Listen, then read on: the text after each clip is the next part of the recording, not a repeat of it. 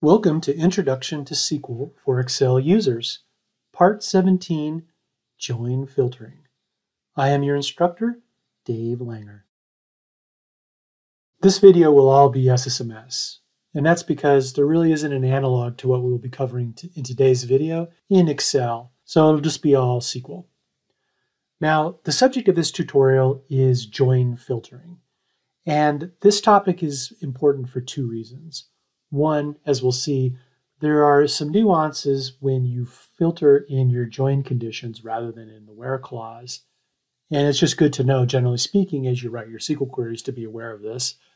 And secondarily, and maybe even more importantly, because if you are ever planning on interviewing for a position, maybe a data analyst or a business analyst position where SQL skills are part of the job, join condition filtering is often an interview question that people get asked to ascertain whether or not they have a sufficient level of SQL knowledge to actually do the job.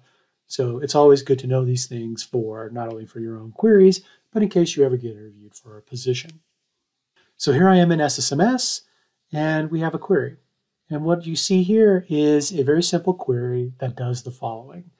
It grabs all of the records from the DIM customer table in the database, and then interjoins them on fact internet sales. So it says, okay, give me only the customers that have one or more records in fact internet sales. And you can see that with the on clause here, that we're joining on customer keys. Interjoin says, look, only the records on the left that match records on the right, those are the only things that we keep. That's what an interjoin does. Cool. Now then we have a where clause that says, look, I only want to keep those records where the product key in fact internet sales corresponds to 374. Okay, so all the customers that have bought anything in fact internet sales, that's what these two things do, right? That's what the interjoin does. And then we say throw out anything other than the records that have product keys equal to 374. And by the way, I just picked 374 at random. It has no significance whatsoever. And then lastly, go ahead and group by the customers and then give me the total amount of sales. So essentially for each customer that ever bought product key 374, tell me how much of product 374 they bought. So I can go ahead and highlight this and run it. And it'll take a second here to run. And you can see here that all the amounts are the same.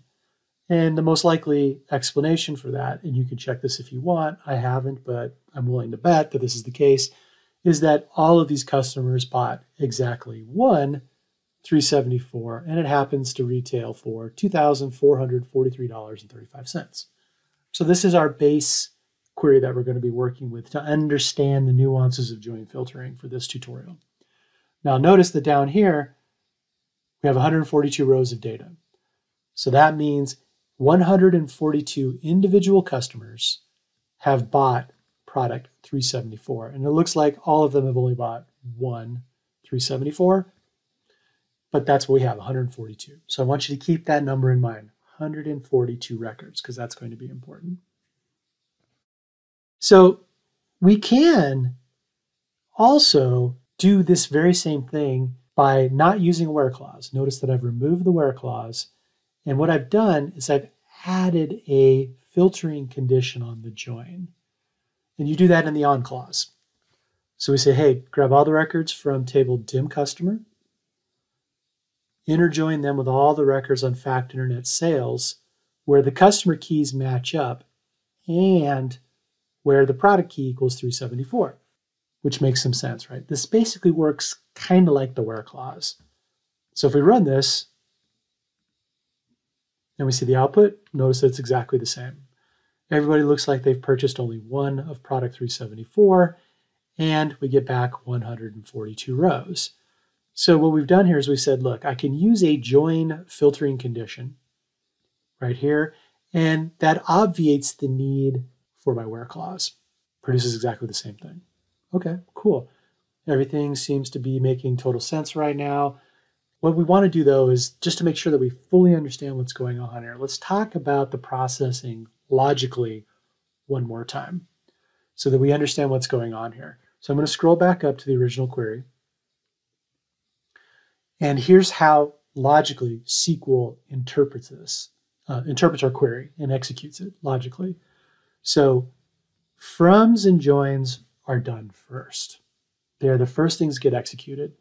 So literally, SQL Server says, okay, I'm going to grab all of the customer records from dim customer, and then I'm going to interjoin all of the records on fact internet sales where the customer keys match up. This right here produces a virtual table. That's the first thing that happens. That's the first thing that happens. And a whole bunch of records come back. And then SQL says, okay, next up, I'm going to process the where clause. And then it throws out all the records where the product key is not equal to 374. Or conversely, it keeps all the records from this virtual table that is created where the product key is equal to 374. Sweet. Then it groups by customer key, first name and last name. It creates buckets based on these three things. And then it processes the select list. And we have the three things right there in our select list like we know we need to have. And then lastly, we say, cool, sum up each customer bucket. As it turns out, they're all the same, but we didn't know that at the time we wrote the query. And that's how this works. Now let's scroll back down to the second query again and run through the logical processing for it. As usual, we start with a from. We grab all the records from dim customer. We then interjoin all the records from fact internet sales where the customer keys match up and the product key is 374. This happens, this filtering right here that I have highlighted, this is super important. This filtering that I have highlighted here happens before the where clause. Because remember, froms and joins are executed first before where. So if you have a filtering condition in your on clause in one of your joins, this filter is executed before the where clause. Now in this case, it's all great, right? We get exactly the same result as we did from the first query. Everything works just fine. Everyone's got the same total sales amount. We have 142 records. Everything is hunky-dory. Now, this is kind of a trap if you think about it. It's a trap because this might lull you into a sense of security. And let's see what I'm talking about here in a second. Let's revisit this first query, but this time we're going to use a left outer join instead of an inner join. You can see here, dim customer, left outer join, where everything is equal to 374. Now, if I run this, you'll notice that I get back exactly the same thing. 2,443 equals 0.35, 142 records. And let's think about this logical processing to understand why it works exactly the same as the previous query. Okay, we pull all the records from dim customer. Standard procedure, great. Now we're going to execute a left outer join. And as we know, what defines a left outer join is that everything from the left table, in this case, dim customer is the left table, everything in this table is preserved, whether there's a match in the right table or not. That's what a left outer join does. So we're going to have every customer record, no matter what, come back from this portion of the query. The virtual table will have every customer record, no matter what. Sweet. So we left outer join fact internet sales on the customer key. Now, what's going to happen behind the scenes is this virtual table will have one row, at least one row for every customer. Maybe multiple rows, as we know. Maybe multiple rows, but at least at a minimum, one row for every individual customer. And then it might have some null values from the right table. If there is no match here, the left outer join will say, look, all the fact internet sales stuff will just be null. So if we have a customer that never bought anything on the internet, they will be in this virtual table and they will just have null values for everything from fact internet sales because there's nothing in fact internet sales to match. However, once again, the left outer join tells us that we're going to keep all the customers no matter what. Sweet. So we say, okay, great. So that virtual table is then fed into the where clause, which is processed next. And the where clause says, oh, out of this big virtual table that you created, where there's going to be a whole bunch of nulls and stuff in it, I only want to keep those records where the product key is equal to 374. what this does is this discards those records that have null. So this is why this works just like an inner join, is because we say, look, only keep those records from the virtual table where the product key is equal to 374. Null is not equal to 374, ergo those records get thrown out, and this query returns back the same data as the inner join, right? Here's all the rows with 2443.35 as the total sales amount, 142 records. So this works just the same because this where clause essentially gets us down to the same level of filtering as we got with the inner join. Now, this is where the fun begins. So let's keep the left outer join. You can see right here. I'm going to keep the left outer join, but I'm going to get rid of the where clause. Notice it's gone now, and add the filtering here in the join condition in the on clause. Now, as you might imagine, if you read the comments up here, there's going to be something that happens here. So we go ahead and we run this. Okay, so this is taking a little bit longer to run, so that should tell us something. Oh, hey now, what's this? These total sales amounts that are null. And notice over here, we have 18,484 rows. This is the nuance of using filtering on a join condition. As it turns out, it doesn't really matter whether you use the filtering in a where clause or in an on clause in a join condition. If you're using an inner join, doesn't matter. Works exactly the same basically all the time. However, if you're using a left outer join, putting your filtering condition in the on clause versus a where clause can give you radically different results, as we see here. And let's walk through the processing again, just so that we can see what we're talking about. So, logically speaking, dim customer, all the records get pulled. SQL says, hey, Dave wants to do a left outer join. That means I'm going to keep all the rows in dim customer, all of them. He wants a left outer join fact internet sales. Sweet. On the condition right here of the customer key and where fact internet sales product key is equal to 374. In essence, what happens is before I actually attempt the join, first thing I'm going to do is filter down fact internet sales to only those records that have a product key of equal to 374. Okay, cool. And then go ahead and left outer join that subset of fact internet sales on the customer keys. Now here's the problem. Because this is a left outer join,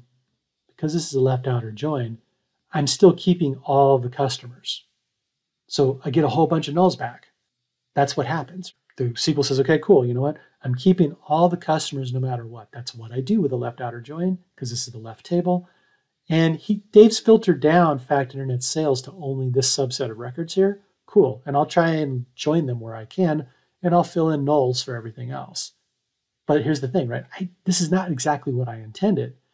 However, given the processing of SQL vis-a-vis left outer joins and the fact that joins happen before the where clause, this is what you get. You get all the rows back.